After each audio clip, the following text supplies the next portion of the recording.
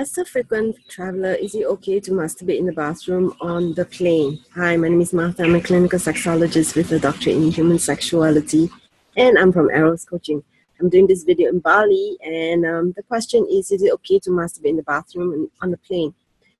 When you are by yourself, in your own privacy, there's really nothing wrong with it.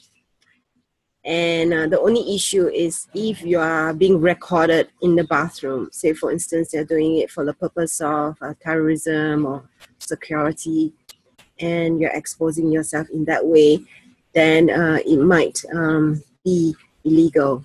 If you're doing it in front of people and it's disrupting people in the flight, then you might fall under public indecency.